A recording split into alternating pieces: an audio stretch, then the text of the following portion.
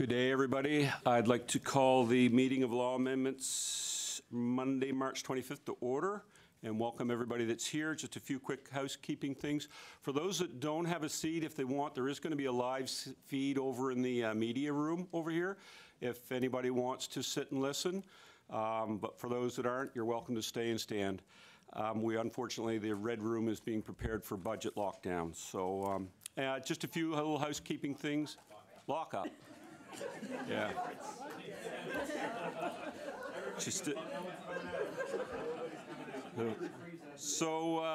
I just remind everybody to please turn their cell phones on, vibrate, and there's no photography allowed during the proceedings with the exception of the media.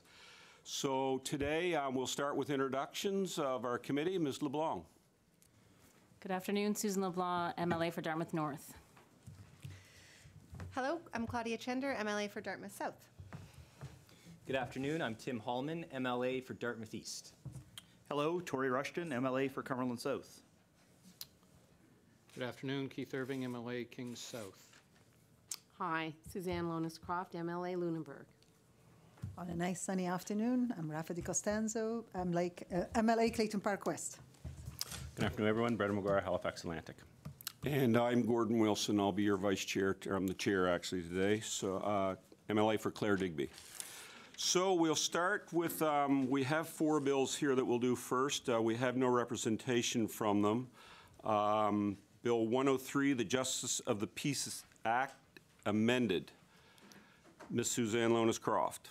Yes, thank you, Mr. Chair. I move that Bill number 103 be referred back to the House without amendment. Any discussion? Ms. Chender.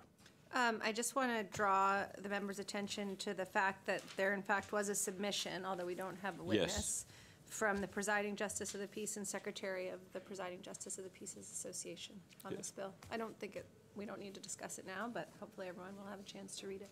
Well noted. No further discussion? All those in favor say aye. Aye. Contrary-minded, nay. Motion's carried. Bill 103, Justice of the Peace Act amended, will be referred back to the House without amendments. Bill 105, the Judicature Act amended. Mr. Irvin. Thank you, Mr. Chair. Mr. Chair, I move that Bill number 105, the Judicature Act, be referred back to the House without amendment. Any discussion? All those in favor say aye. Aye. Contrary-minded, nay. Motion's carried. Bill 105, the Judicature Act amended, will be referred back to the House without amendments. Bill 109, the Pension Benefits Act. Mr. Irvin. Thank you, Mr. Chair. Mr. Chair, I move that Bill number 109, the Pension Benefits Act, be referred back to the House without amendment. Mr. Hallman. Thank you, Mr. Chair. Just one note. The House Leader for the Official Opposition, the member for Inverness, Mr. Alan McMaster, had requested a list of the pensions affected. We were wondering if we could get an update on the lists of pensions affected, whether maybe by the end of the day or tomorrow morning. Okay, we'll put that request in, I believe, maybe through our legal people. He's making a note of that. Duly noted. No further discussion. All those in favor say aye. Aye. Contrary-minded, nay. Motion carried. Bill 109, the Pension Benefits Act amended, will be referred back to the House without amendments. Bill 112, the Education Act amended. Ms. Di Costanzo. Thank you, Mr. Chair. And I move that Bill 112, Education Act, to be referred back to the House without amendment. Any discussion? All those in favor say aye. Aye. Contrary-minded, nay. Motion carried. Bill 112, the Education Act amended, will be referred back to the House without amendments. So now we have representation on Bill 116, the Biodiversity Act. Our first presenters are Debbie Reeves and Darcy Merriweather. If you would like to come forward and grab a seat. Welcome. So we're fairly fluid here, but what we do is we allow 10 minutes for a presentation, and 5 minutes for questions. I will keep a timer here for you, and I'll give you a 2-minute left on the 10-minute if you want. Try and catch your attention, and if you have handouts, the page, we'll grab those and pass those around for us. So the floor is yours, and welcome. You're on the clock. This is Morris. Oh, sorry. That's yours. Oh, sorry. Do I have to turn the, it's You on? don't have to press anything. All you need to do is talk, Ms. Reeves. Okay. I'll get the hang of this.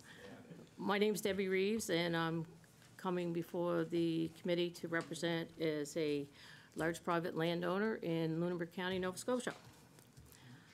As a private woodlot owner, I support biodiversity as part of my good forest management. My management must include economic returns and a balanced approach to forestry practices and harvesting, while working to take into consideration ecological aspects of my plan, including biodiversity. In Bill 116, Biodiversity Act, the only mention of private is private sector in paragraph 6 of the whereas's introduction. Nowhere in the Act is there mention of private woodland owners. We are and should be distinguished from other landowners as we play a different role in the sustainable use of our land for economic benefit, as well as contributing to ecological goods and services, i.e. biodiversity. This act is overreaching, and everything is biodiversity. This could result in unintended consequences, such as even stopping us from cutting dying fir trees as they could provide habitat for some types of bugs, or stop Christmas tree growers from planting genetic modified seedlings. Darcy Merriweather, who is appearing with me today, and myself have been involved in meetings, workshops, consultations regarding biodiversity since the release of the report on biodiversity, the Foundation for Environmental, Social, and Economic Prosperity in Nova Scotia, released February 2010. In Section 5 of that report, one of the recommendations was to, I quote, develop incentives and remove impediments to conserving land and maintaining natural capital in recognition of the fact that taking privately owned land out of production to provide biodiversity may be good for the public, but may represent a cost to landowners.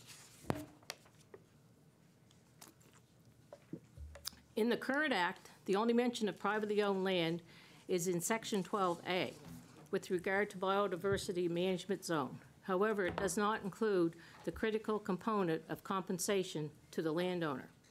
Few woodlot owners will enter into agreements for management zones unless there is adequate compensation for the loss of their land for the period of time, and there is future financial support to rehabilitate the land at the end of the agreement should the forest tree species suffer undue damage as a result of the lack of management over the course of the agreement. This would be unfortunate as we have the knowledge and understanding of the applied science of forestry to enhance, improve, and encourage biodiversity, while at the same time still receiving economic benefits from our woodlots. The Government of Canada, in their Canadian Biodiversity Strategy, Section 1D, Sustainable Use of Biological Resources, recognize that forestry companies and woodlot owners are important to assist with forest biodiversity. Strategic Directive 1.65 assess current and proposed major government forest policies and programs to ensure that ecological, economic, social, and cultural objectives have been considered. In the Nova Scotia Act 116, the importance of woodlot owners who own 70% of the forested land base and support for them, including economic supports to assist in the promotion of biodiversity, is omitted. It seems obvious that the committee and the writers of this act did not have a full understanding of the complexities of private woodland ownership and that a need for a balanced approach to protect the economic livelihoods of woodlot owners in this province and the contribution they make to their rural communities has to be a critical part of this act. In this act, the minister is given extreme powers that may be exercised to protect biodiversity and impose penalties and fines that are at the point of extreme as compared to other acts. Although the current minister, Ian Rankin, has been quoted in the media saying this act will not be implemented on private land, there is no such assurances in this act.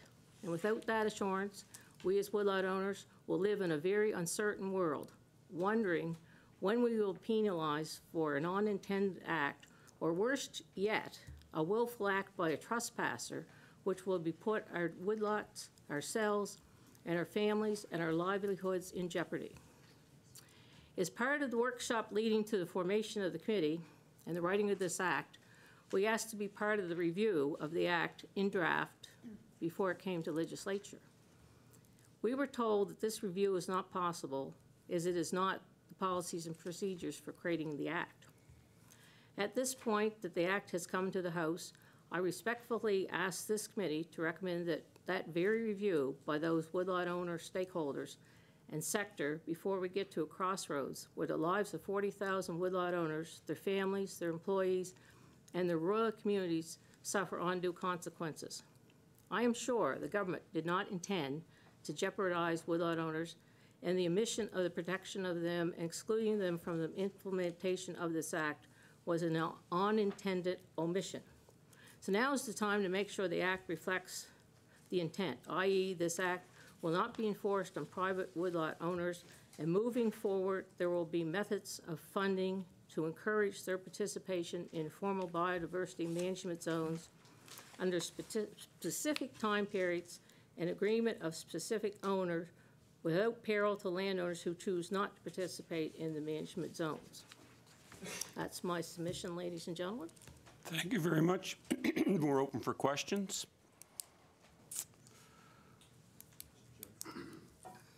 Mr. Rushton.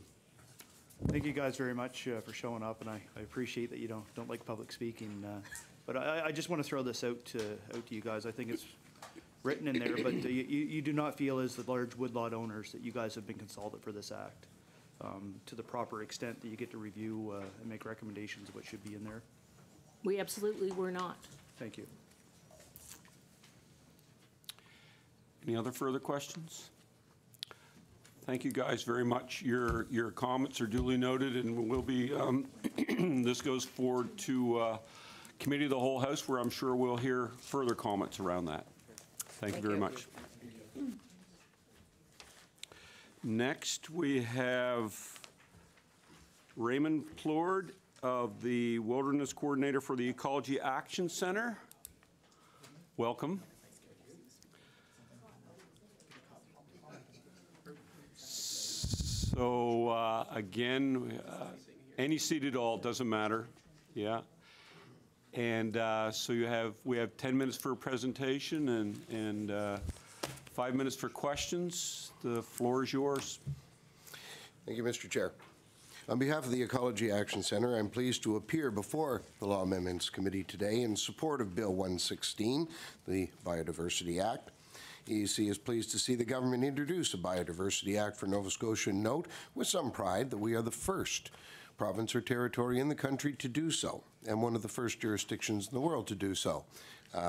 It's actually rare to see Nova Scotia do something before others do, and it's nice to see us taking a progressive lead. We hope that it will lead to much better conservation and stewardship outcomes on the ground to help arrest the precipitous decline in biodiversity that's occurring worldwide and certainly as well here in Nova Scotia. Together with the East Coast Environmental Law, we have researched this topic in some depth, and we've held workshops with biodiversity conservation practitioners in Nova Scotia and have produced a report on what elements we feel should be included in an act to protect biodiversity, which we have submitted to the committee for your consideration. We are pleased to see many of the elements reflected in the legislation, but do feel that the Act could be stronger and more ambitious in terms of specificity and the setting of goals and targets and timelines, sorry. We therefore submit the following recommendations for improvement to the bill, which we hope will be seen as friendly amendments to strengthen the Act. In brief, we recommend moving the bulk of the preamble section, the whereases at the beginning of the Act, the draft Act, into a purpose section, which is currently absent, in order to provide greater clarity of purpose and legal weight of the Act. 2, committing to produce an initial State of Biodiversity report within 2 years rather than 5. 5 seems overly long and 2 corresponds better with the current government's mandate and would ensure that focused attention is not lost over a prolonged period. Identify critical biodiversity areas and develop an integrated and coordinated biodiversity plan by 2021. Again, those 2 corresponding with the current government's mandate. A short word on Clause 45. We strongly support it. It reads, no person affected by this act or the regulation is entitled to compensation for any restriction, encumbrance, or use, or the lack of use, of any nature or kind whatsoever that may result or results from the enactment of this act or the regulations. I think it's important to point out that biodiversity is the life support system upon which we all rely, and it's the source of all of our natural wealth. Preserving it is therefore a shared societal responsibility, and government's role is rightly to regulate and set appropriate limits. Although the benefits of biodiversity use flow unevenly, it is fair to say that most everyone benefits in some way, and so everyone has an interest and a responsibility to ensuring the health of the ecosystem that supports it. This is doubly true of companies that extract significant wealth from biodiversity use. They must do their share as well, without expectation of compensation from the public purse. As primary beneficiaries of biodiversity use, they have a big incentive and a big responsibility to ensure the health of the ecosystems upon which they rely.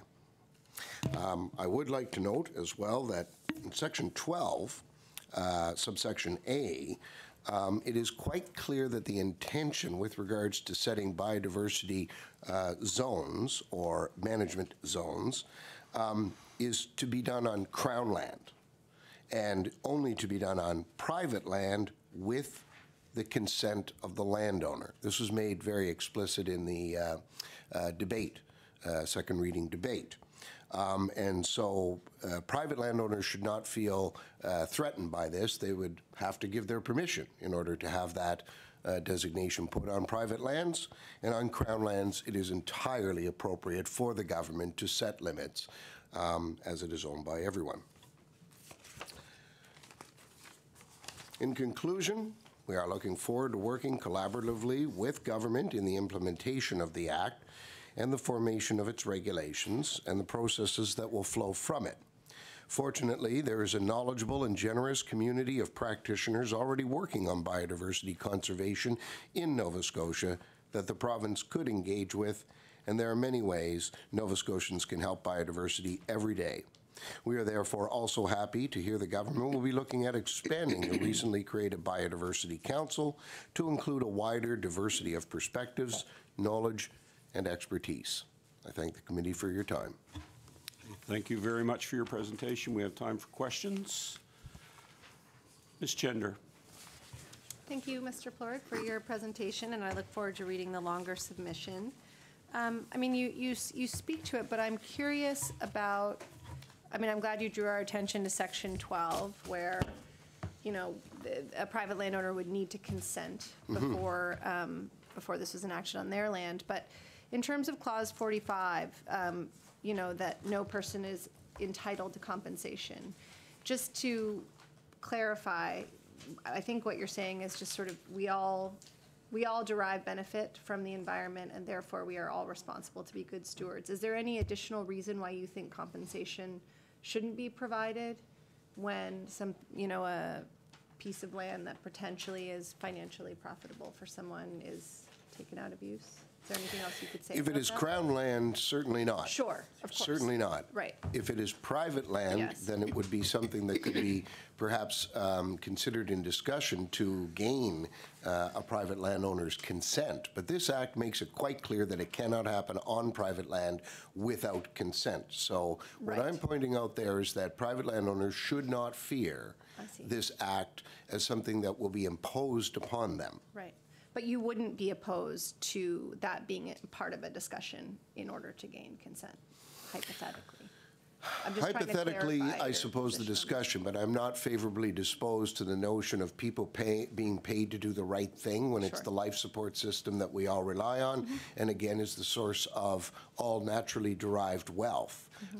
If we are to take the position that private land allows us to indiscriminately do anything, including very potentially damaging activities to the ecosystem itself, then that is not in anyone's best interest.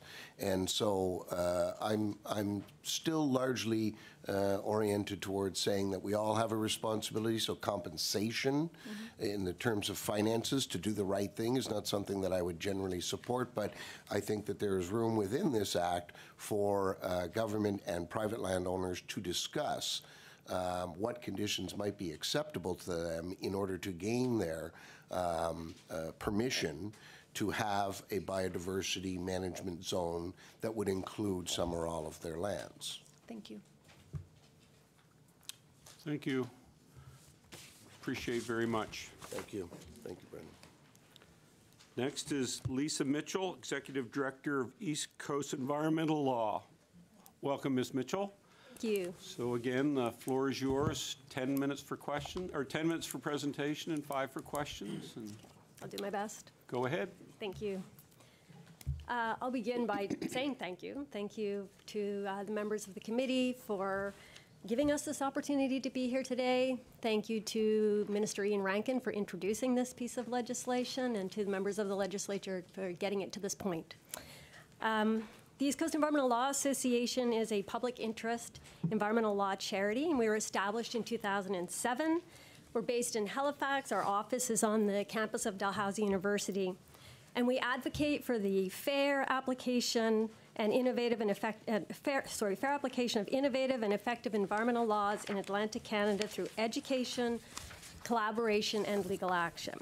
In 2017, we welcomed the commitment of government to create a Provincial Biodiversity Act as the first law of its kind in Canada, and one of only a handful around the world. We saw this as a unique and an important opportunity.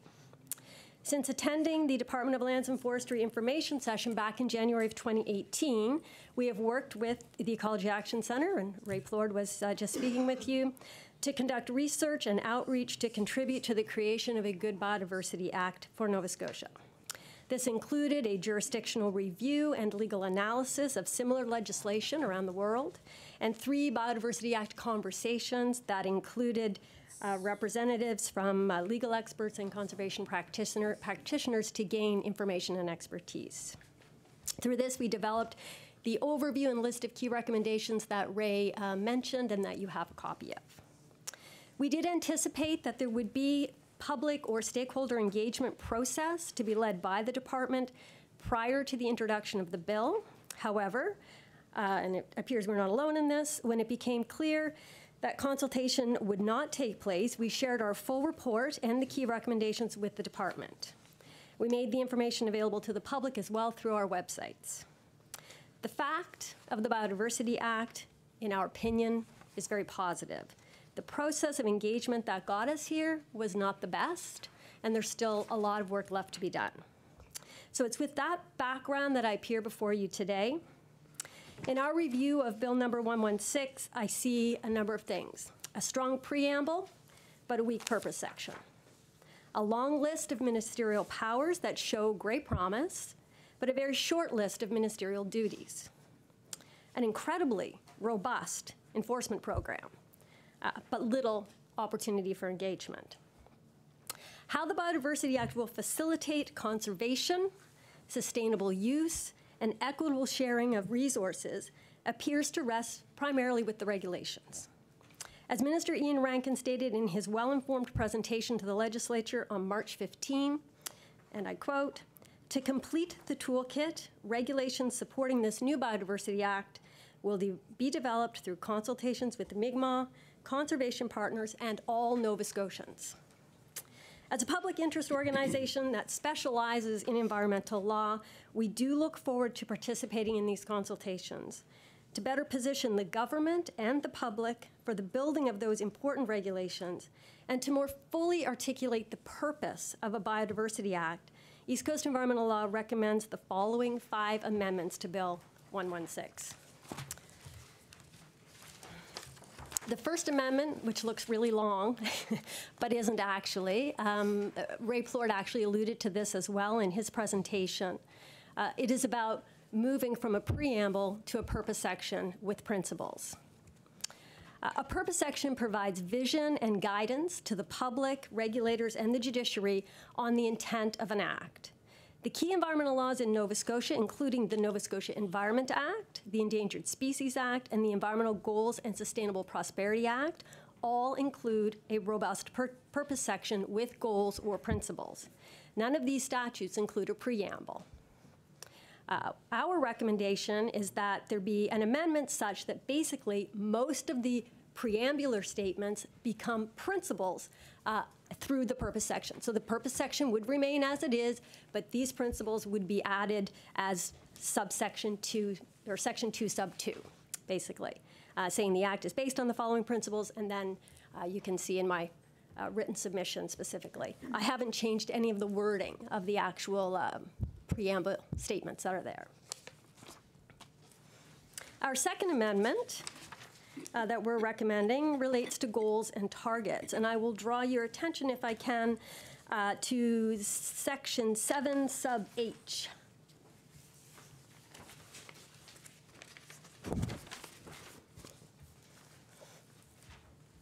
The provisions on ministerial powers and duties are extensive in the bill, covering sections 6 to 14. Within these, based on my count, there are 37 powers and 3 duties. We recommend just 1 more duty. Setting goals and targets is not only at the core of the Convention on Biological Diversity, which Canada was the first to sign in 1992 at the UN Conference on Environment and Development, but it's the primary means of moving toward improving our understanding about biodiversity and ultimately creating sustainable, workable solutions. So we've simply suggested that that particular may be changed to a shall. I haven't asked for a timeline, although I certainly support the timeline that my colleague Ray has indicated. We haven't asked for a timeline, but moving it from a may to a shall. The minister shall establish or adopt goals and targets for biodiversity and indicators, etc. Amendment number 3 is around sharing of information. And you'll see that my final 3 amendments are all about engagement and sharing information. And I draw your attention here to section 14, subsection 1 of the bill. The bill commits the minister to sharing data relating to biodiversity. We recommend that the duty be slightly extended to include access to other information that may be gathered under the Act or relating to the Act.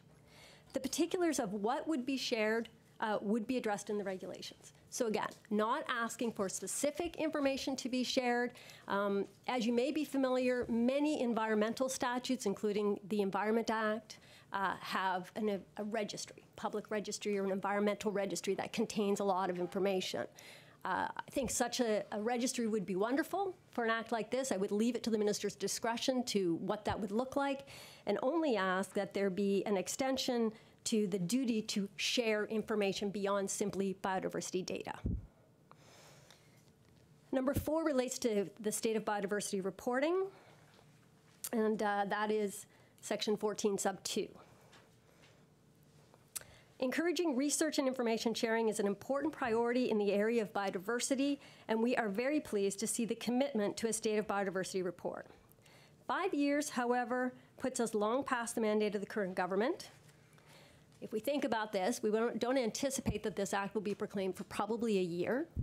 So we're talking about the first Biodiversity Act in 2025. I think that's too long. I'm going to recommend that 2 years for the first State of the Biodiversity Report be an appropriate time frame.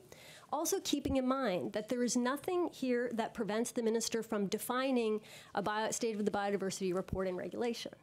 It could be a particular aspect of biodiversity 1 year and another aspect another year, but that there is some commitment within a 2-year time frame to provide something to the public on biodiversity. My final suggested amendment is a whole new one.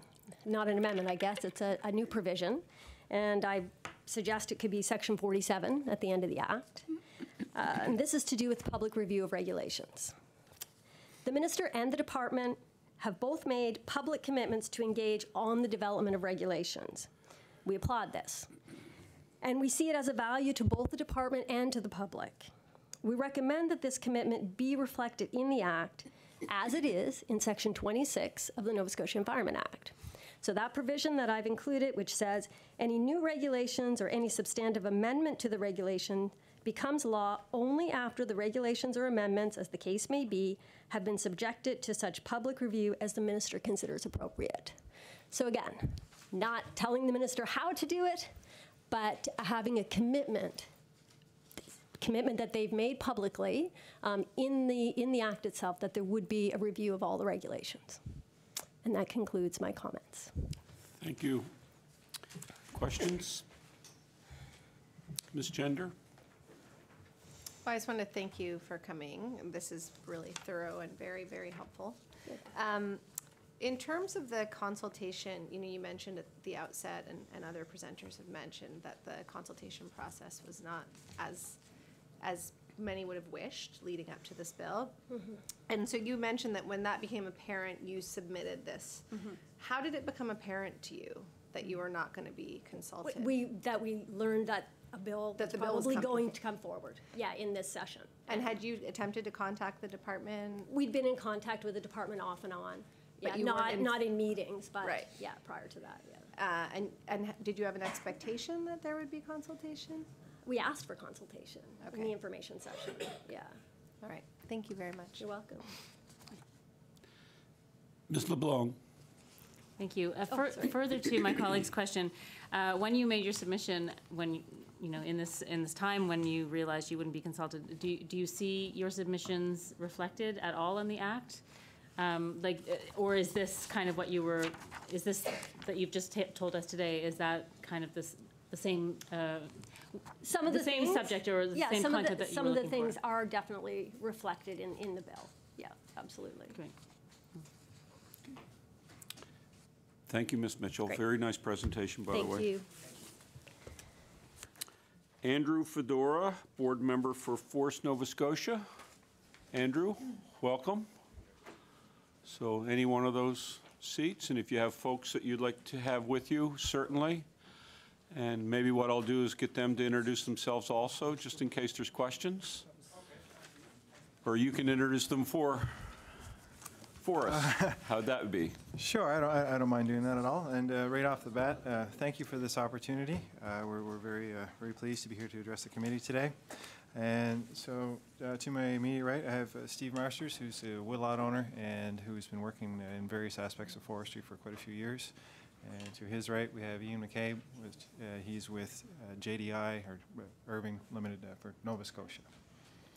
And as mentioned, I'm here on behalf of the Board of Directors for Forest Nova Scotia today. Forest Nova Scotia is the largest organization of forestry interests in Nova Scotia, with a membership of over 600 members, of which 85% are private landowners.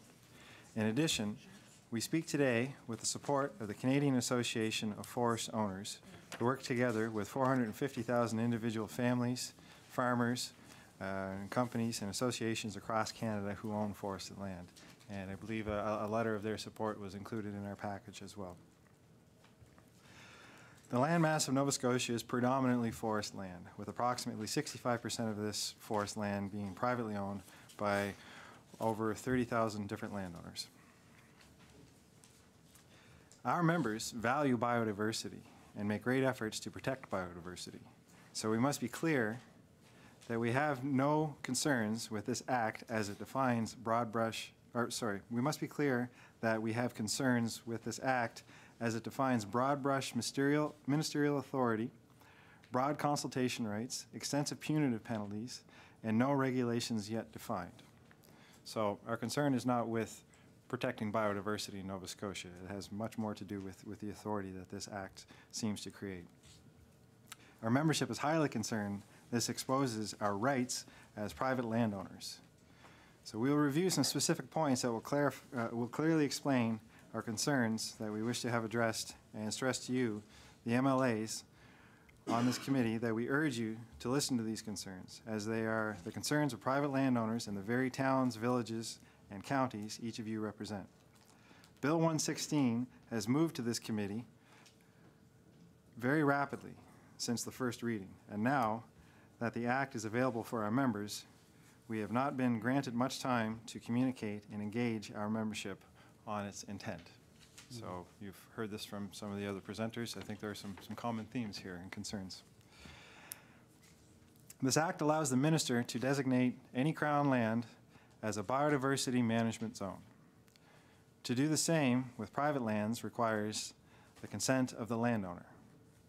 As we are representing private landowners today, we would like to make a few points to clarify some concerns we have regarding our rights as private landowners. So the first point, the Act gives the minister broad authority to implement activities, policies, and programs for the conservation and sustainable use of biodiversity. However, it is unclear whether any such requirements apply solely to lands designated as biodiversity management zones or to all lands in the province. So within the Act, the definition of land is all lands including water. So the implications there, or the unclarity, is does this apply to private land? We simply don't know. We haven't had enough chance to look at that.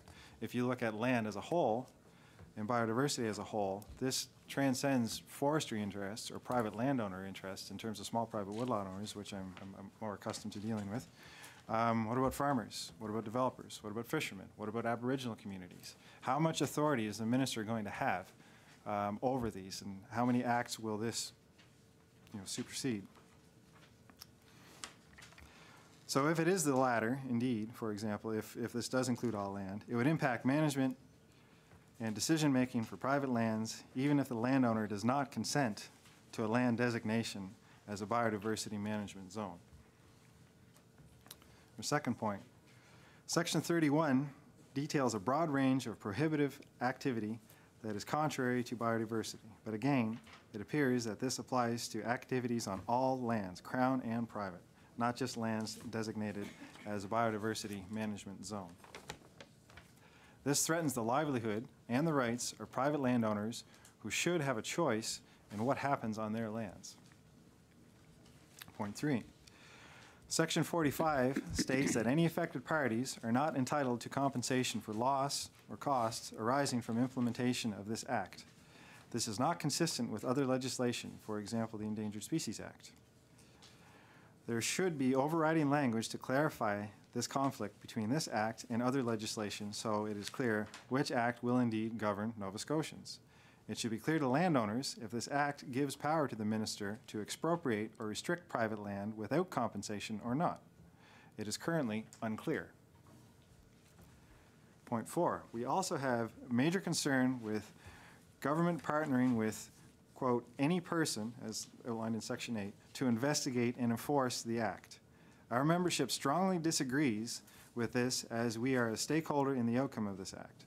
The government partnering that provides consultation, research, and advising the minister in binding regulations needs to be more defined and not so broadly powered as currently defined. Point 5. The penalties for offenses have high thresholds when compared to other acts for both corporations and private landowners.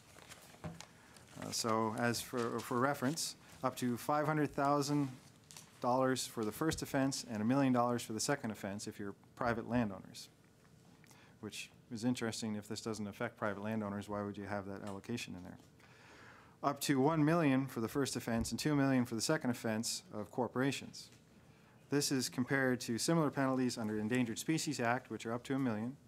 Then there's the Forest Act, which is up to $100,000, and the Wildlife Act is between $2,000 and $5,000. This act has high stakes with its regulations yet to be developed. The punitive exposure with unknown regulations is a major concern for our membership and for the Canadian Association of Forest Owners. So in closing, As we have said, our organizations fully support sustaining biodiversity for all Nova Scotians. As landowners, we manage land for our livelihoods with a long-term sustainable view. Access to our own resources is a fundamental right to the livelihood of rural Nova Scotia. We caution this committee that we feel the language defined in this act is vague and incomplete. The ministerial power given in this act is all-encompassing, and due to its broad, unclear scope, we are going to lose our rights and livelihoods to work and manage our lands. We recommend and will provide language clarification on the points we have brought forward and caution this committee to take more time to prevent unintended consequences of approving this act as written today. A carefully measured act and subsequent regulation that does not overreach is required. That's what I have. Thank you. Thank you very much, Mr. Fedora. So any questions from the committee? Ms. Chender? Thank you very much for your presentation, for coming today. I feel like I see some amalgam of you guys at this table quite often in different settings. Your point 5, I don't see a place in the Act where a private landowner is liable. I see reference in section 37(1)AI to the case of an individual or a corporation. Can you point me to the place in the Act where a private landowner is liable? I do not have that information in front of me right now. This was based on the advice that we received from our solicitors. Okay, because what I see in the Act, and I'm happy to be corrected if your solicitor does come back, but what I see in the offenses and penalties is that there are offenses for individuals and for corporations, and so I would read that just right now off the page as an individual who contravenes a biodiversity zone on Crown land, or a corporation who contravenes that on Crown land. So I'd be interested if you have a different interpretation of that. With respect to the definition of an individual. Just 1 minute, I and think he has to Hansard will recognize you. get your Sorry mic on. about that. Mr. McKay. There you go. Within the definition of an individual could qualify for a private woodlot owner. So if they were, doing activity on their woodlot, they qualify as being an individual. Yes, but to me, that sort of strains the intent and the Act as it's written, because what I see here is a very clear section 12 that says that a private woodlot owner has to give consent for a biodiversity zone on theirs, and so I think this section refers, and it'd be interesting to get advice on this, to activity in biodiversity zones on Crown land. So yes, if a private woodlot owner went onto Crown land and contravened this Act, then sure, as an individual, but I don't think I don't read it as applying to a private woodlot owner on their own land, because I don't think this Act applies to that without consent. So I was just curious if you have a different understanding of that, and like I say, if you get a different opinion on that and want to submit it after to us, I'd be interested to see it. I didn't understand that point. Thank you. That sort of speaks to the point that we feel there is a certain amount of unclarity within this Act. Mr. McGuire. Thank you for being here today, and further my colleague's point. I look at this as, in the community that I live, a private company had trespassed onto Crown land and had gravely impacted the biodiversity of a public park. And we were very limited on what we could do. So when I heard that part of the Act, I thought, okay, maybe this strengthens the penalties or prevents those companies from doing that, because at the time, our community saw, it was acres and acres of land that was cut down on Crown land in a provincial forest that bordered private land. And, there was, when the inspectors went in there, it was pretty apparent that there was more than just cutting, there was dumping and things like that. So that's how I see it. But also, if there are some questions around this, like this will be up for third reading, and maybe these are things that we can ask the minister to clear, because obviously we want to make sure that there is protection of the biodiversity, but at the same time we support the private woodlot owners to ensure that we're not cutting your feet out from underneath you too. So we'll have conversations around this in third reading, and then maybe we can clear up some of the stuff. Sure, I certainly appreciate that. And to be clear, one of the strong themes with respect to that and our concerns is unintended consequences. Right.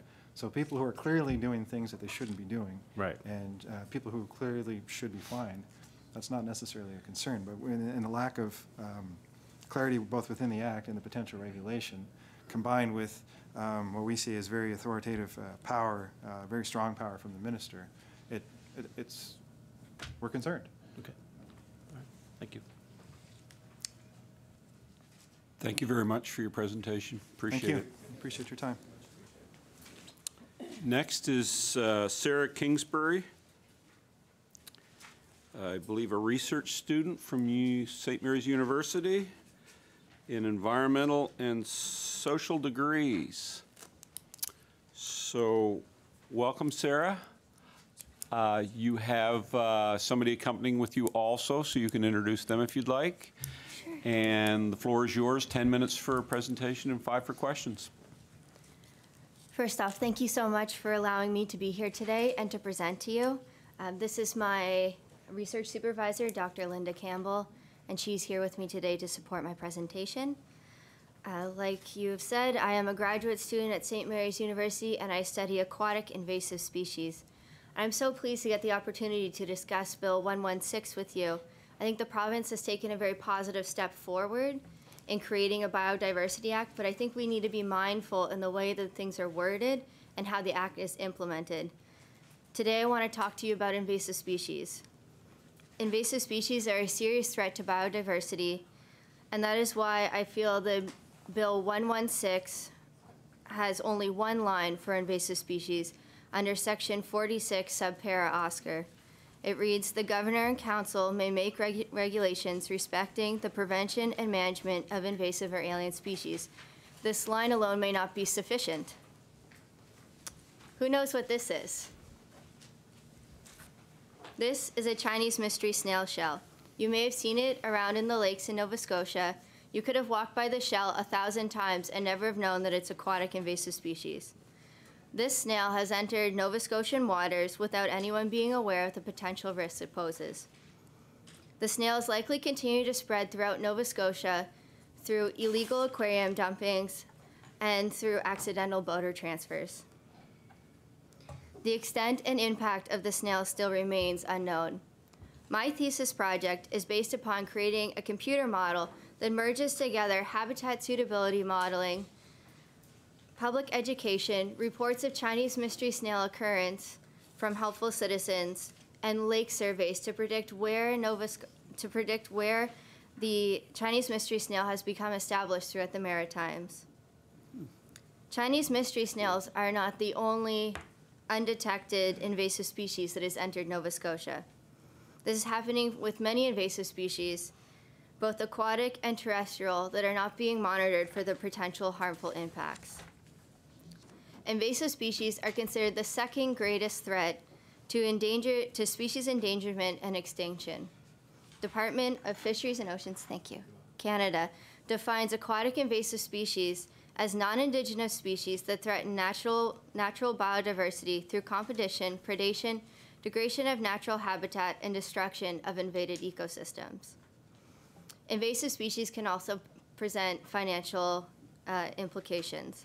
Aquatic invasive species have been estimated to have $128 billion to $131 billion US negative impact on the US economy annually. So how do we prevent the spread and introduction of invasive species? First of all, Nova Scotia needs to establish and support a native species network to monitor the threat of potential and current invasive species. There are already excellent monitoring programs in other provinces and states which we can look at. We can use the information in other areas to develop predictive models and risk assessments. Also, the invasive species network could look for potential and existing invasive species and continue to monitor and search for them. Secondly, education is very important. Nova Scotians need to be aware of the risk presented with invasive species, how to identify the most important ones, and how to prevent the spread of further species. Let's use the Chinese mystery snail as a case study.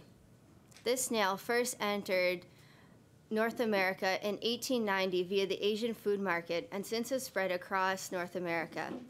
It's been documented in Canada, in British Columbia, Ontario, Quebec, New Brunswick, Nova Scotia, Prince Edward Island, and Newfoundland and Labrador.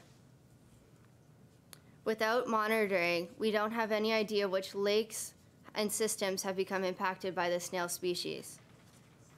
This snail, as you can see, is at least twice as large as our largest native species. And female Chinese mystery snails can have over 100 offspring per year. So it takes only one fertile female to establish a population of Chinese mystery snails. Once an invasive species invades an uninvaded ecosystem, they can experience a population boom, which leads to native species becoming displaced. Chinese mystery snails can also alter the microbial and algal communities, which are important for the health of our freshwaters. Mystery snails can also alter the nitrogen and phosphorus water concentrations, which may be leading to toxic algal blooms in our lakes.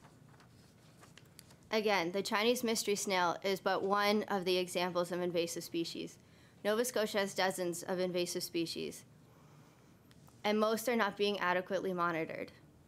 Without the proper funding, monitoring programs, public education programs, and governmental regulation oversight, Nova Scotia will continue to be a hotspot for invasives.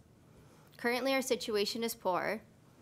There's no consistent source of training, funding, or education that we can point to and say, this is for invasive species research or for monitoring the threat and spread of invasive species. The funding that exists now is often tied to rare or endangered species, but waiting for an invasive species to negatively impact one that's already rare or endangered can often come as too little too late. Nova Scotia needs a more robust definition and mandate for action.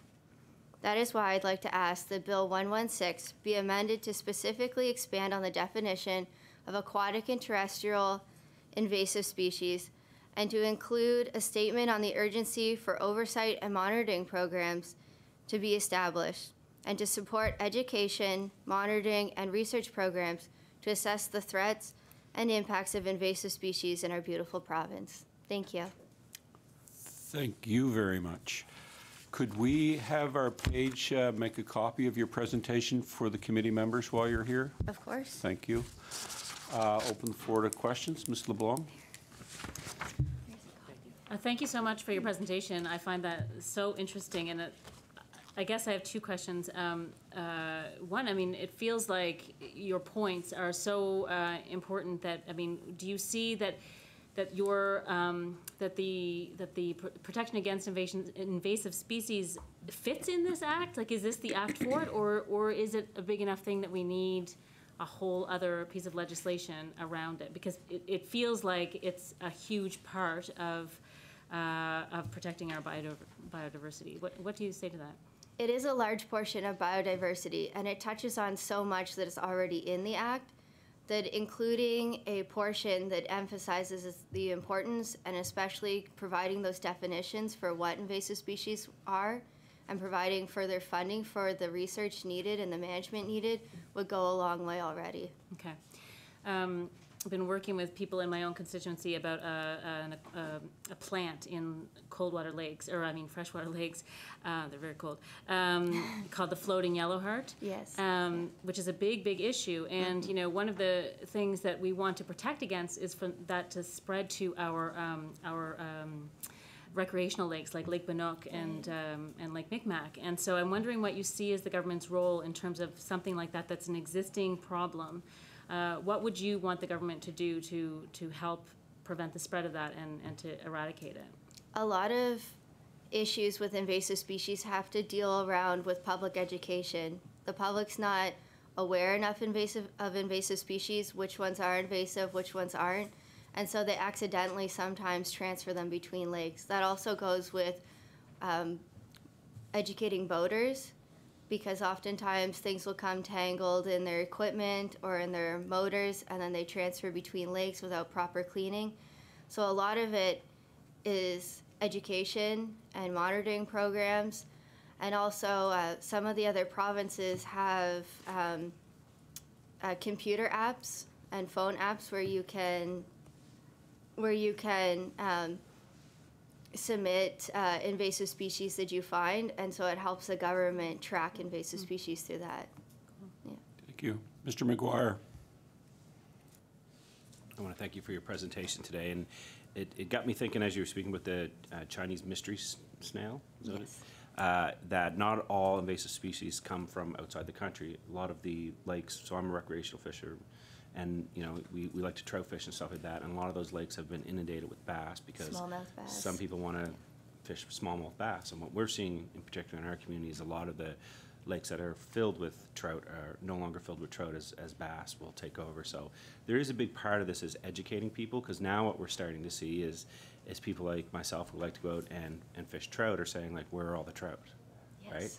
And if somebody wouldn't have dumped bass in those lakes 5 years ago, Yeah. we might not have this issue. So it is important, and it's also important to let people know that just because a species comes from Nova Scotia doesn't necessarily mean that it's in this pond or that pond. And That's so true, and that's why research is so important, especially with species that you know may become invasive in Nova Scotia. You need to assess the potential risk before it's brought in. Thank you very much. Ms. Chender. Thanks. Thank you for your presentation. As my colleague mentioned, this is of keen interest to us in Dartmouth, throughout Dartmouth, because we're the city of lakes, Yes. and our lakes are really stressed. And one of the big challenges we have is that there seems to be a kind of quiet policy that the provincial government doesn't really deal with urban lakes. And the idea, I suppose, being that a lot of those lakes, you know, challenges we would find in those lakes would be sort of have originate in some kind of urban activity and therefore be more in the purview of the municipality. And it feels like with the floating yellow heart in Dartmouth North, with the blue-green algae that we have in Lake Bannock, with the rapid weed growth that we have in other lakes, it impacts biodiversity, but it also has a potentially really large economic impact on our communities because, as my colleague said, you know, these are recreational lakes, and particularly the Shuby chain of lakes, there's really a price tag attached because we do have so many international competitions on those lakes. So I guess my question is, do you see that as appropriate? Do you think that the provincial government has a role to play in protecting urban lakes? Or do you think that's best left to the municipality? I think both could be true. The province definitely does need to play a stronger role, definitely in the public education, the funding. For example, right now a lot of emphasis is put on rare species. So if you look at the key goals for the Nova Scotia Museum of Natural History, they're focused on creating content around rare species. So the provincial government plays a role in shifting the discussion more towards invasive species as well. But they need to work with municipalities, definitely. Okay. Thank you. Thank you.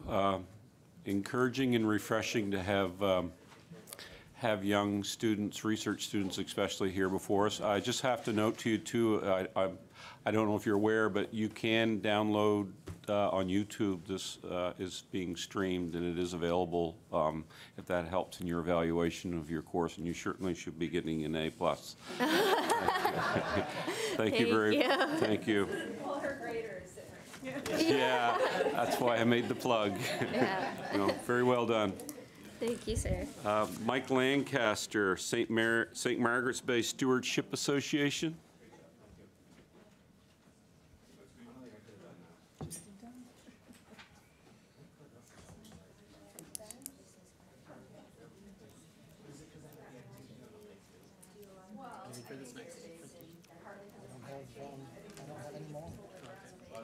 Mr. Lancaster, welcome.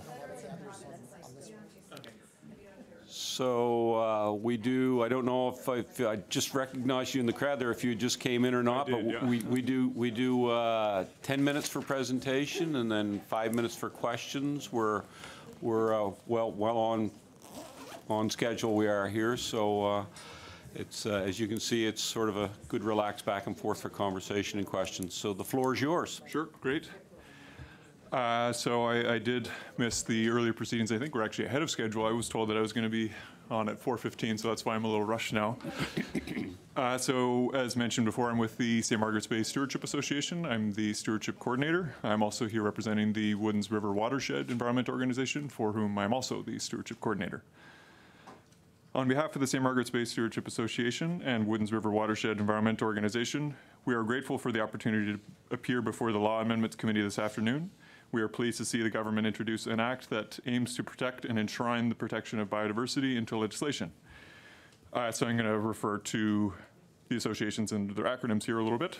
Both the Stewardship Association and RWEO, that's WRWEO with silent W's, work hard to protect, work hard for the protection of biodiversity, work hard to ensure the ecological integrity of our catchment areas and endorse Bill 116.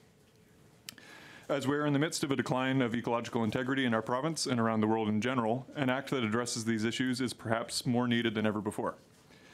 We are very pleased to see many important aspects already within the bill, but submit to the committee our recommendations to ensure the best and strongest act is produced in order to meet the intended outcomes. Through our years of experience and research on topics relating to ecology and biology, we have settled on the following recommendations, which we would like to see incorporated into the act. The initial State of Biodiversity report should be completed as soon as possible.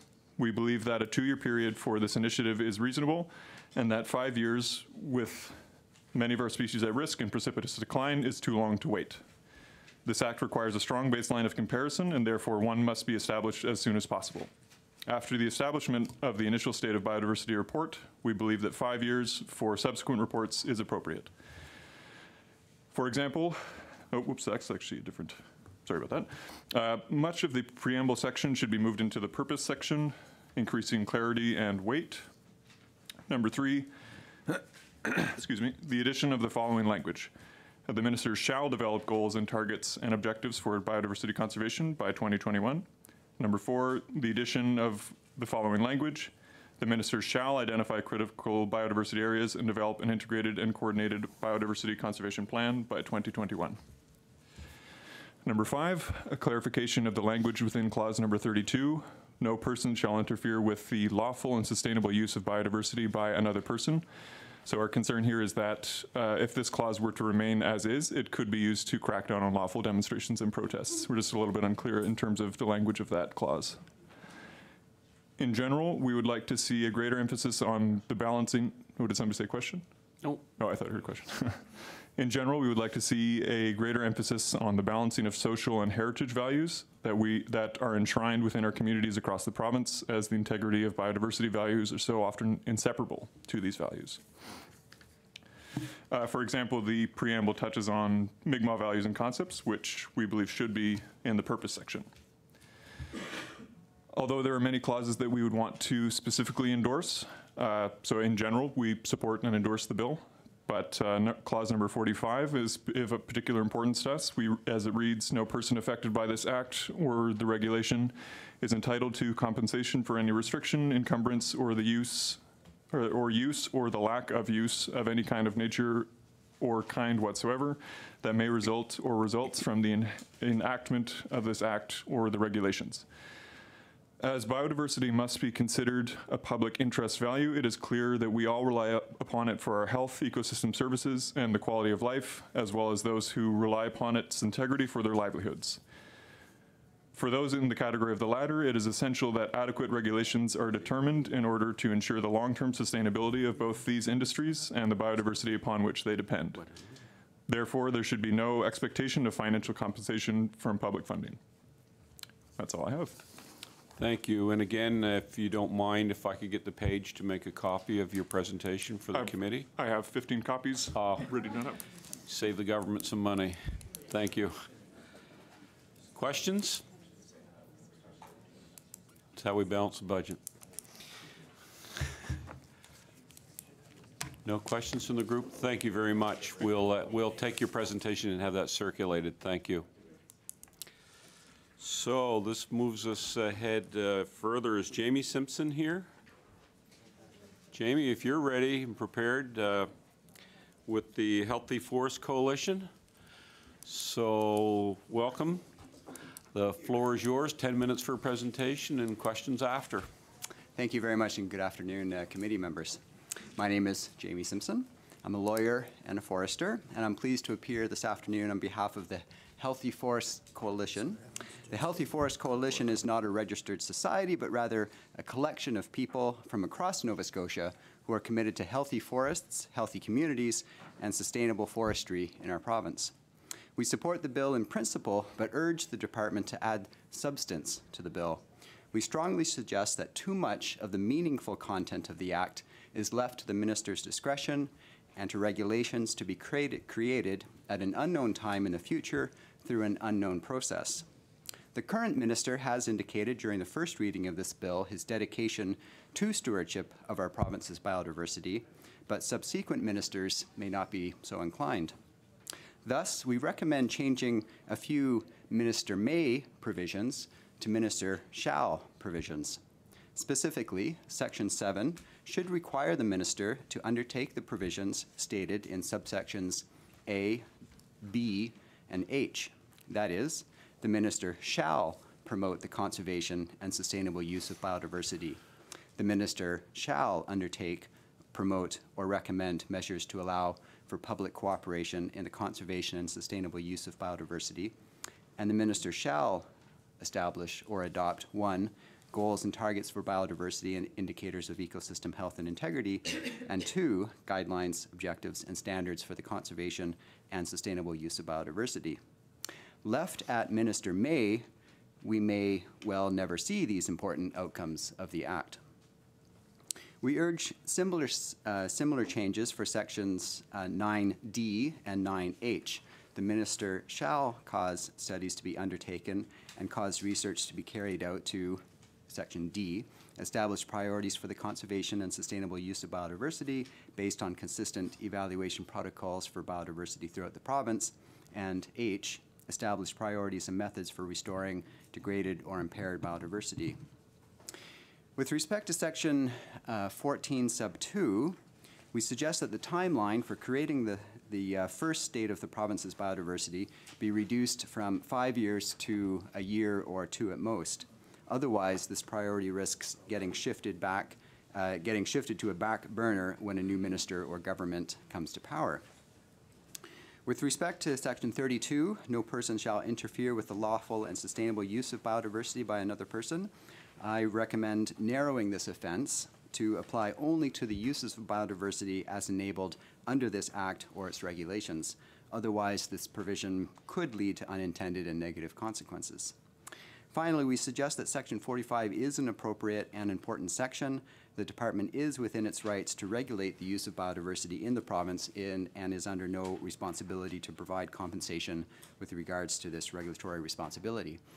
And that concludes my comments. Thank you very much. Thank you very much, Mr. And again, if we could get copies of that, I understand our photocopiers broke down, but if you could leave copies of that, we'll get Certainly. copies made, please. Thank you. Any Mr. questions? McGuire. Short and sweet, Jamie. That's how we like it, right? I'm not a lawyer, so we keep hearing may and shall and may. So what's the legal definition or difference between may and shall? Right. So may leaves the provision up to the discretion of the minister. So it creates the possibility, but no legal requirement for those provisions to be carried out.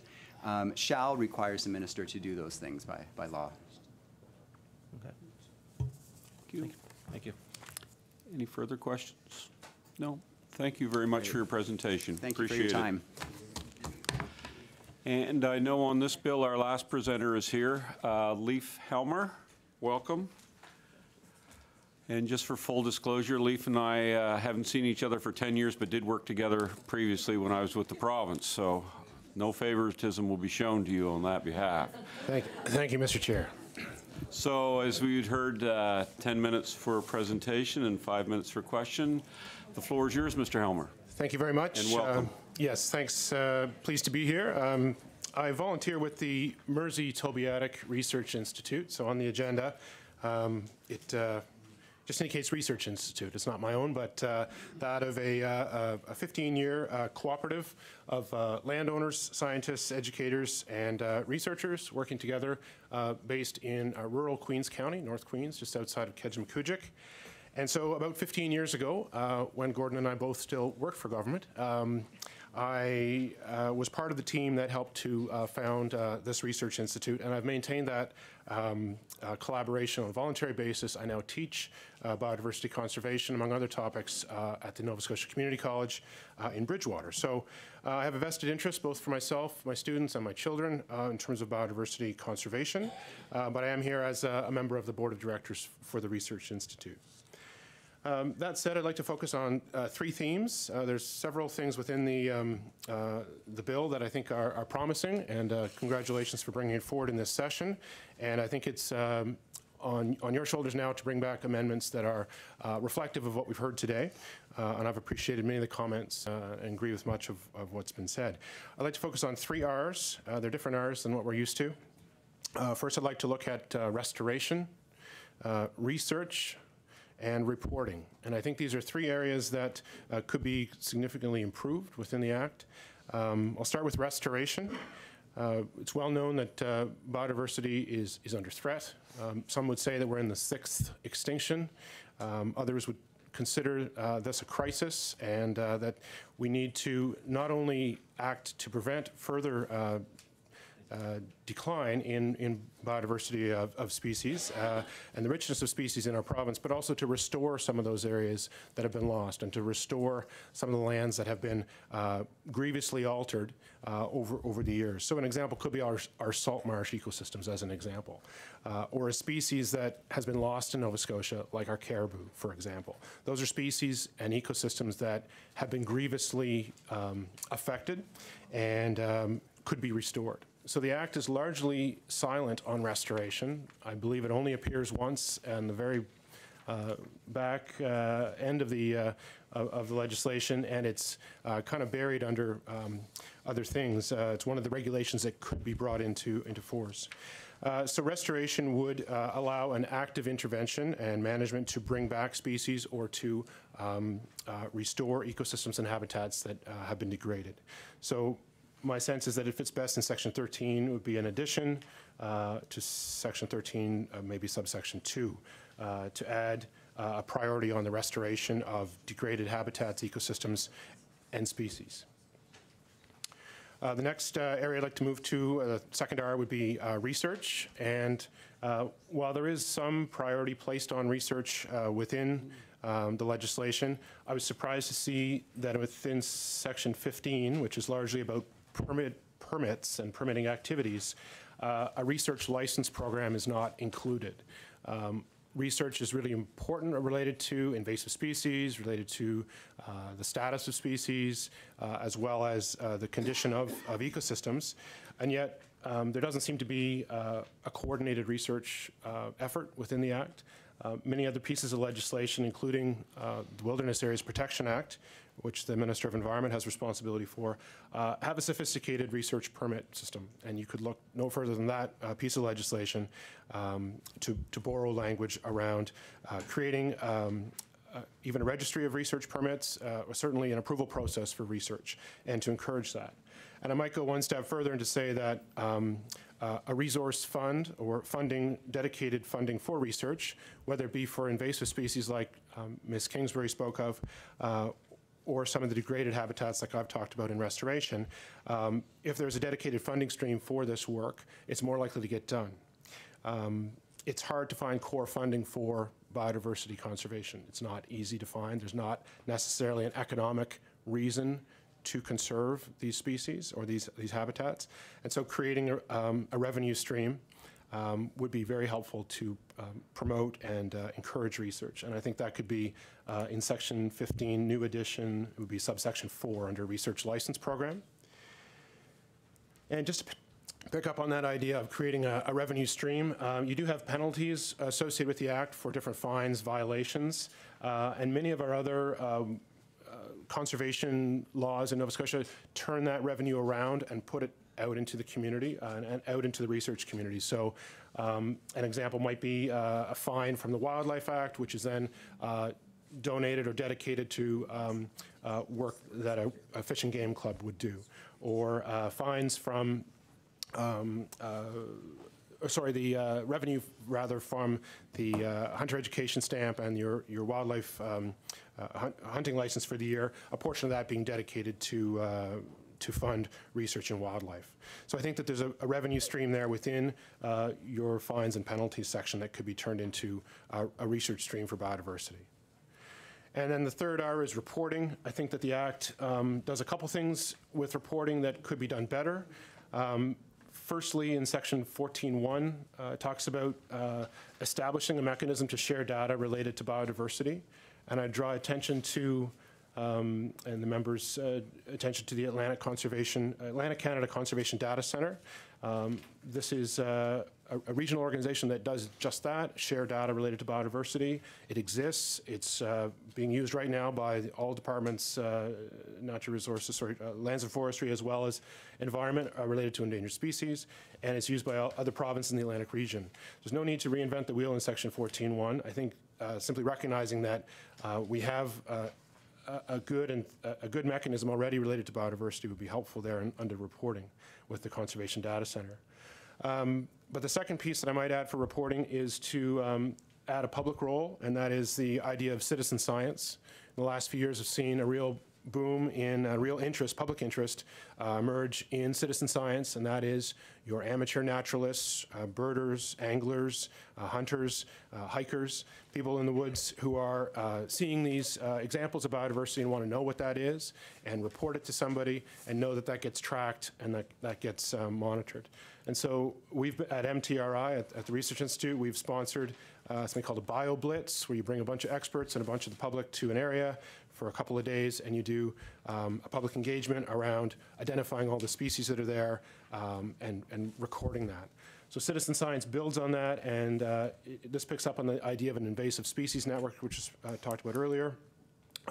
But under the current bill, as read, the reporting really doesn't include anything about citizen science or the opportunity for public engagement within reporting. And so I would add that idea to section 14, subsection 3, perhaps.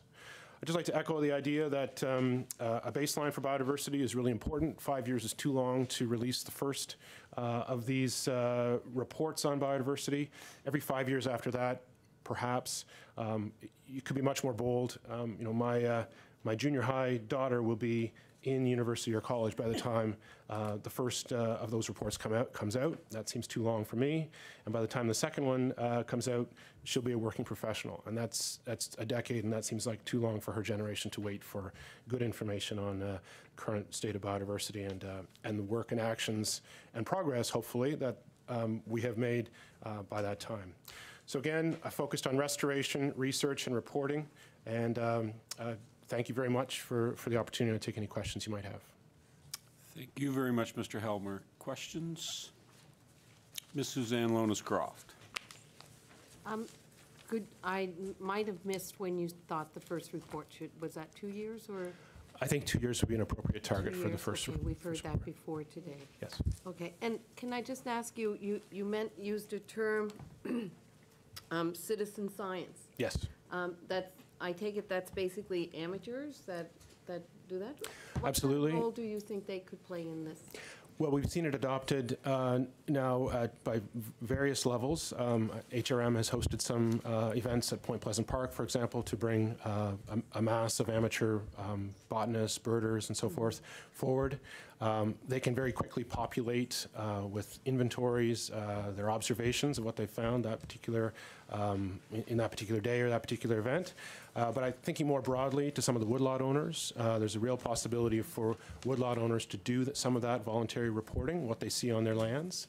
Also see a role for educators and to broaden and encourage young people to be involved in this as well. So we've seen it adopted at Parks Canada. My students were involved in the Bio Blitz there a couple of years ago, and it's very popular. Yeah. Mm-hmm. Thank you. Yeah, sure. Thank you very much. If you do have notes that you'd like to leave that we can make copies, I know you sort of ad-libbed most of that you did, so that's fine. I won't burden you with my my notes here. Thank you very much. Ms. Chender. I appreciate your desire not to share those particular notes. I want to thank you for appearing. I think you raised some points that we have been hearing, such as the earlier reporting structure. And also, you weren't the first one to raise the idea, I mean, you called it citizen science, but that people could report in, that we could have a mechanism where people could be participating in this. But I think your points are important and ones that we will want to pursue. So if you could find some way to provide them to the committee Sure, at happy a to do later so. date, we'd appreciate it. Yeah, if there's opportunity, I can do some Email. some clean up and tidy on that. Sure thing. Thank you very much. Thank you very much. Good seeing you again. Sure. So we're going to tell them we're going to redistribute the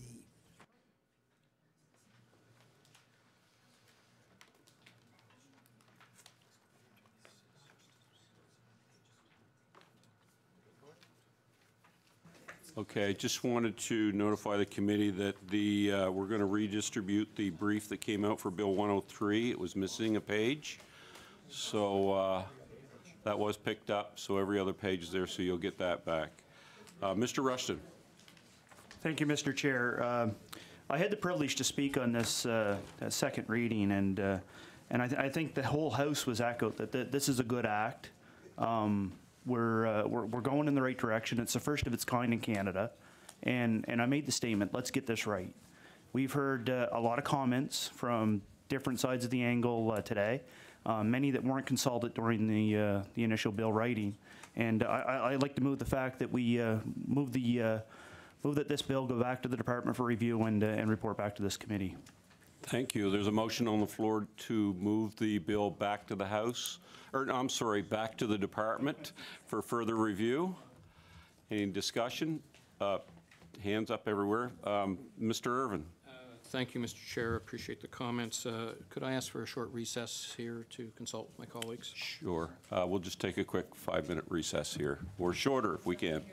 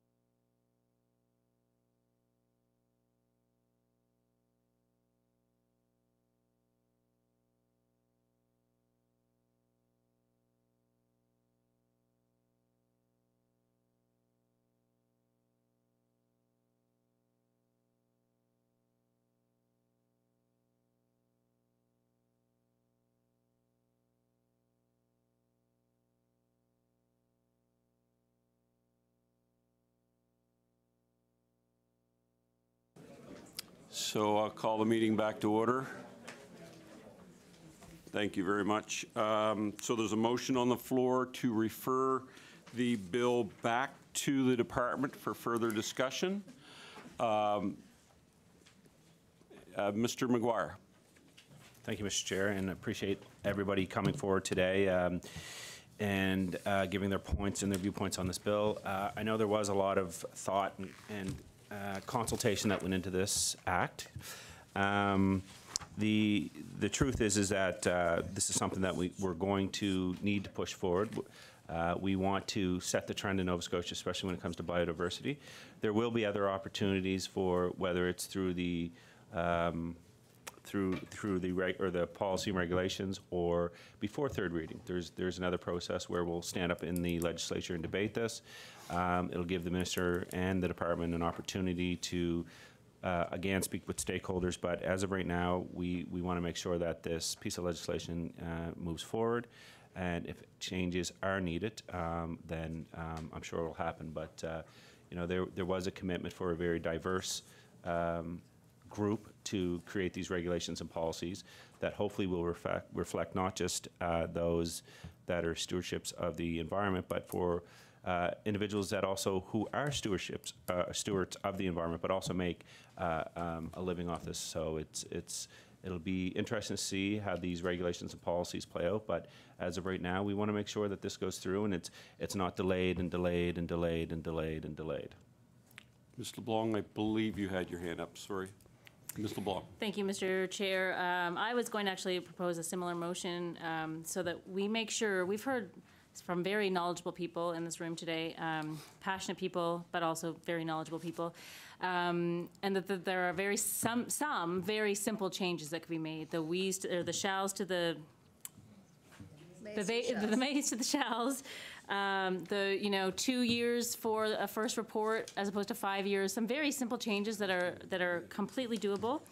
And so, yeah, I was going to propose a motion similar. I feel like this is a trend with our current government, which is to push a bill through and then deal with the problems later. And I think we owe it to the people of Nova Scotia. And again, this is an extremely serious matter, the biodiversity of our province. And given the expertise that we've had in this room today, I feel like we owe it to them, to the experts, but also to every citizen of Nova Scotia to get this right the first time and not to have to fix up the problems later.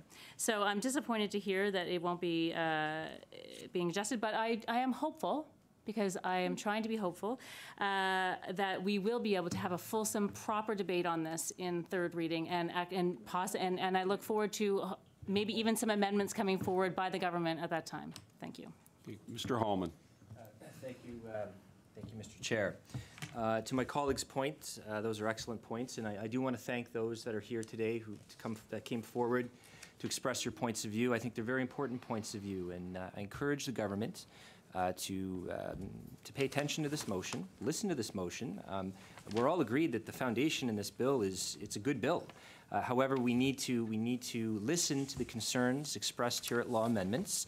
Let's really utilize this committee. What an opportunity. We've heard some very good recommendations that I think the department needs to have a look at. There's nothing wrong with that. There's no reason to rush this.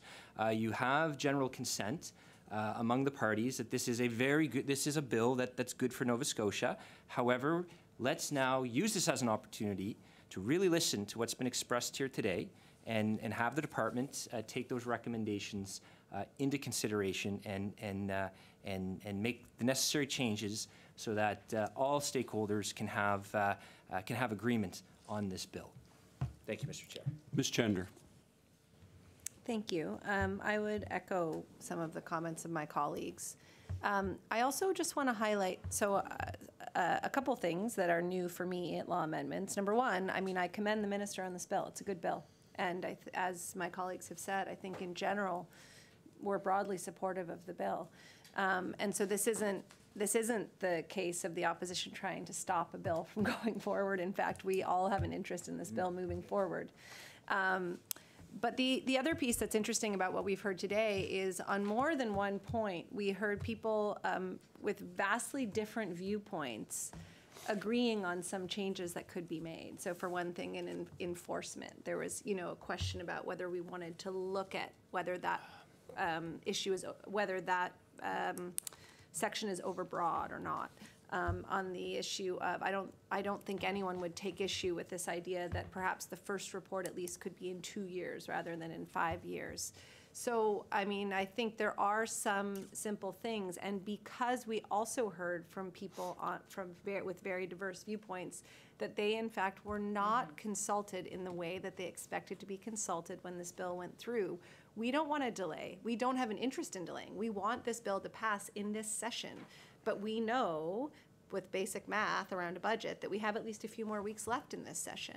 And so all we're asking is that the department take a couple of days in lieu of the consultation that did not happen and look at some of these proposed amendments that have come up over and over again and see whether there's some low-hanging fruit there that could be incorporated at this time. So certainly, more detailed amendments will come forward at Committee of the Whole, as my colleague said, hopefully some from the government themselves. But we would support our colleague's motion to send the bill back to committee, even just for a couple of days, so that some of these amendments can be considered. Just for clarification, the motion was to send the bill back to back to the department. Yeah, Okay, thank I you. misspoke. No further discussion, so there's a motion on the floor to send the bill back to the department for further consultation. All those in favor of the motion, please say aye. Aye. Contrary-minded, nay. Nay. Motion is defeated. Mr. McGuire. Mr. Chair, I move that Bill 106 be referred back to the House without amendments. There's a motion on the floor to send Bill 116, the Biodiversity Act, back to the House without amendments. I think that's what I said. Any discussion? All those in favor, please say aye. Aye. Contrary-minded, nay. Motion's carried. Bill 116, the Biodiversity Act, will be sent back to the House without amendments. Bill 106, the Coastal Protection Act, and we do have, I believe, our presenter here. Thank you for coming early. Appreciate it. Mike Kofal? Kofal? Oh, as in coworker. Kofal. Have you, and you have somebody with you. I'll get you to introduce her. A lawyer with East Coast Environmental Law, Coastal Research. So we have 10 minutes for a presentation and 5 minutes for questions, and I will turn the floor over to you.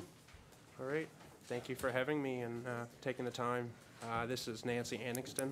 She's works with the Ecology Action Center. It's weird hearing myself. And we've been collaborating on the coastal protection file for some time now. Our work began last summer, I think around the same time the government work began. Myself, I did a jurisdictional scan and research report looking at jurisdictions within Canada and outside of Canada and looking at what they do with coastal protection legislation. And that report was actually submitted to the Department of Environment. So we've been working pretty closely, and we've been finding that the consultation process with the Department of Environment on this file has been really good. And I think we're generally pretty pleased to see this coming this soon.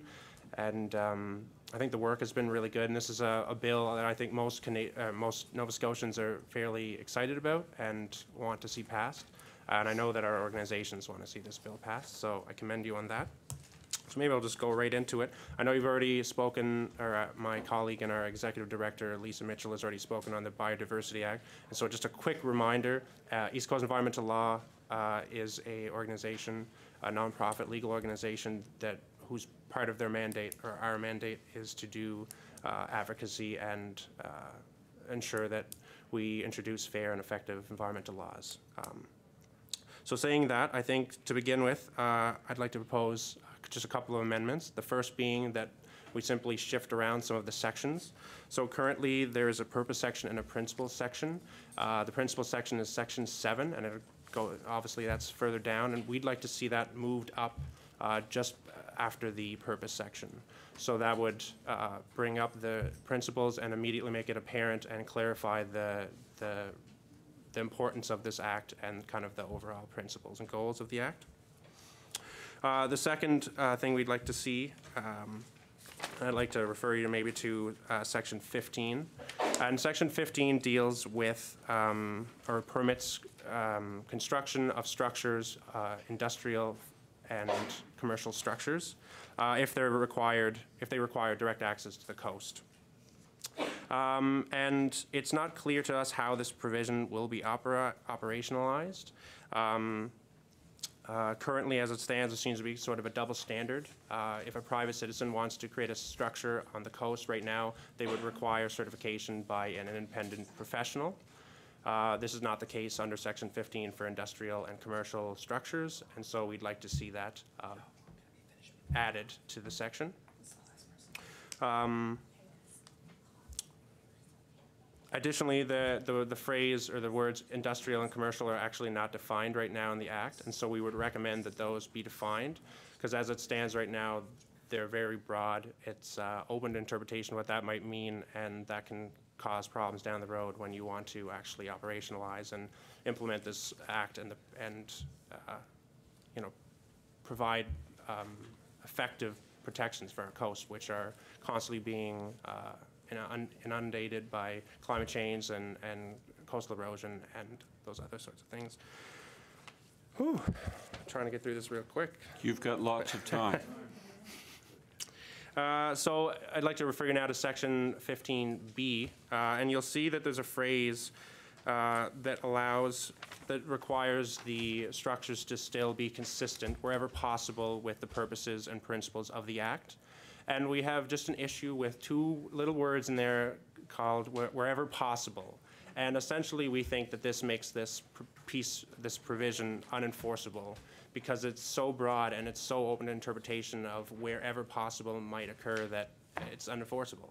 So I could give you two quick examples. So if you have a commercial or industrial structure that someone wants to build and they decide, well, we have a timeline and this is not really going to be possible within our internal timeline, so it's not going to be possible. Or, oh, we're running kind of into cost constraints, so it's not going to be possible considering the budgets we've already set. I don't think that's appropriate necessarily. I think we'd like to see that all of the structures on our coast are consistent with this Act and that the coast are protected appropriately.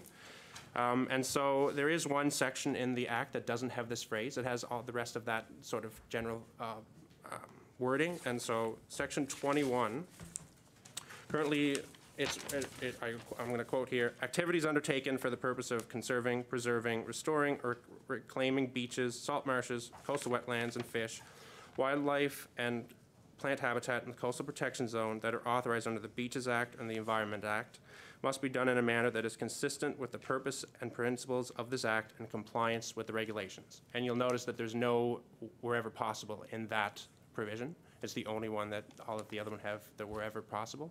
And so we would recommend that all of the other sections, and I've identified them in a document that I've sent to the clerk of the committee, and you have it for you, those be amended to omit that phrasing. And finally, because I do have time, I'm just going to refer you back to the section 8.2b, which currently allows exemptions for some land not to be included in the coastal protection zone. And we would urge that an amendment be made that'll those lands nonetheless also have to conform with the principles and guiding principles and the purposes of the Act, so as to provide consistency throughout the province with regard to species and habitats and ecosystems, and that would provide consistency, and I think that's a good thing. Very good. I think that's everything, so flying through. Thank you. So any questions? Very well written, very well said. No questions? Thank you very much for your time. Appreciate it. All right, thank you. So, Bill 106, Ms. DiCostanzo.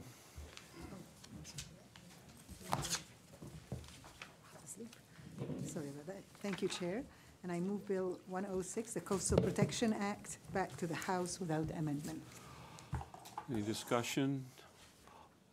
All those in favor, please say aye. Aye. Contrary-minded, nay.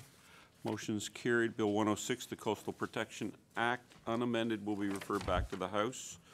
And that concludes business for our committee today. I thank everybody very much, and we now stand adjourned.